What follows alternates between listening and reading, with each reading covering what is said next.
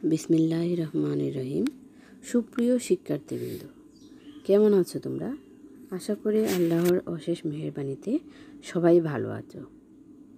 পড়াশোনা ঠিকমতো করছো তো? পড়াশোনাটা কিন্তু ঠিকমতো চালিয়ে যেতে হবে। আর মনে রাখবে, সময়টাকে কাজে লাগিয়ে পরীক্ষায় ভালো করতে হবে। আমাদের আজকের পাঠ হচ্ছে সংখ্যা পদ্ধতির রূপান্তর। আশা করি সংখ্যা পদ্ধতির রূপান্তরে যতগুলো বিষয় আলোচনা করা হয়েছে তোমরা ভালো করেই শিখে নিচ্ছ। শিখন ফল। এই পাঠ শেষে শিক্ষার্থীরা দশমিক সংখ্যাকে হেক্সাডেসিমেল সংখ্যায় রূপান্তর করতে পারবে। তার মানে আমরা জেনে নিলাম আজকে আমরা পড়ব দশমিক সংখ্যা থেকে হেক্সাডেসিমেলে রূপান্তর। আজকে আমরা দশমিক পূর্ণ সংখ্যাকে হেক্সাডেসিমেল সংখ্যায় রূপান্তর করব। তো প্রথমেই দেয়া আছে সংখ্যাটিকে হেক্সাডেসিমেলে বেজ 16 দিয়ে ভাগ করতে হবে। এখানে যে সংখ্যাটা নেওয়া হয়েছে ওইটাকে আমরা 16 দ্বারা ভাগ করে দেখিয়ে দিয়েছি। তারপর দেয়া আছে ভাগ করার পর ভাগফলকে নিচে এবং ভাগশেষকে ডানে লিখতে হবে। তো আমরা এখানে 16 দ্বারা ভাগ করার পর ভাগফলটাকে নিচে রেখে দিয়েছি আর ভাগশেষকে আমরা ডানে লিখে দেখিয়ে দিয়েছি। ভাগফলকে পুনরায় 16 দিয়ে ভাগ করতে হবে এবং পুনরায় ভাগফলকে নিচে ও ভাগশেষকে ডানে লিখতে হবে।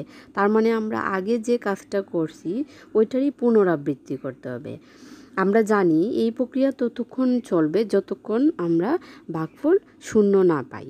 তো আশা করি সবাই বিষয়টা বুঝতে পারছো। একেবারে শেষের লাইনটাও আমাদের ভালো করে জানা আছে। আমরা সংখ্যাগুলিকে নিচ থেকে উপরের দিকে পর্যায়ক্রমে সাজিয়ে লিখলে দশমিক পূর্ণ সংখ্যাটির সমতুল্য বাইনারি মান পাবো।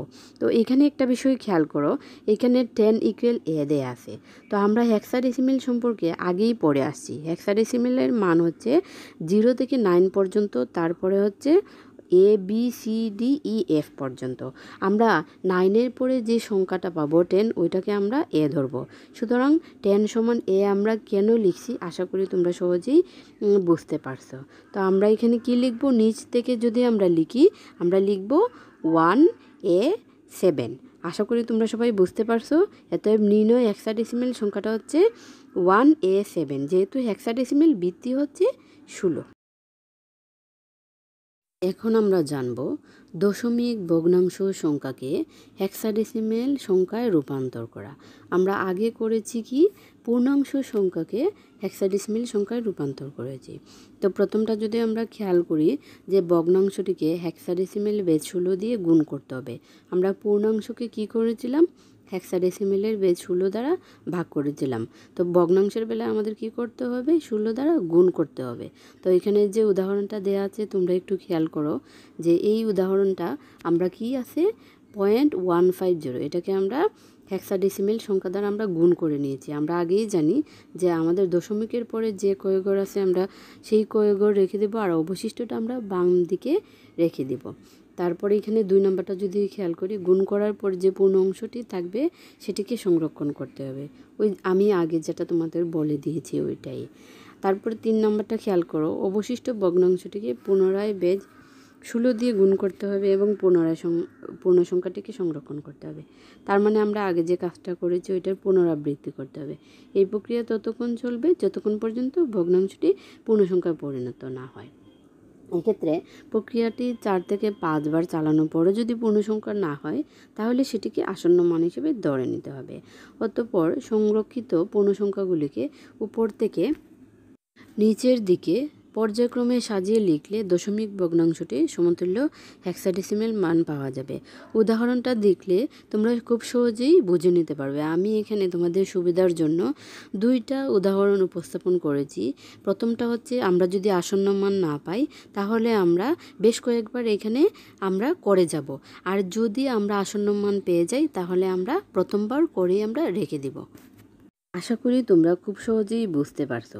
যদি বুঝতে না পারো তাহলে উদাহরণ যে কটা দেয়া আছে ওই উদাহরণগুলির সাথে লেখাগুলো একটু ভালো করে মিলাতে থাকো এবং বারবার প্র্যাকটিস করতে থাকো।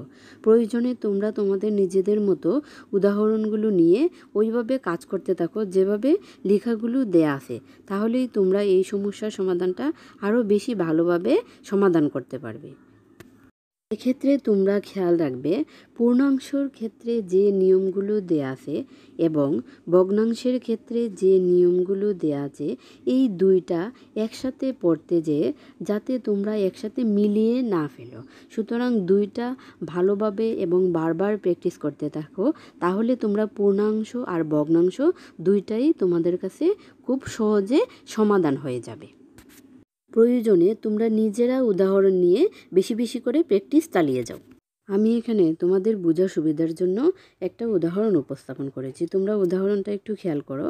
এখানে যে প্রথম অংশটা দেয়া আছে, মানে দশমিকের আগে যে পূর্ণাংশটা দেয়া আছে, ওইটাকে আমরা কি করতে হবে আমরা আগেই জেনে নিয়েছি। ওই সংখ্যাটাকে আমরা কি করব, যেহেতু পূর্ণ সংখ্যা সুতরাং হেক্সাডেসিমেল সংখ্যা দ্বারা আমরা ভাগ করব। তো এইখানে দেখিয়ে দেওয়া হয়েছে হেক্সাডেসিমেল সংখ্যা দ্বারা আমরা পূর্ণ সংখ্যাকে ভাগ করে নিয়েছি।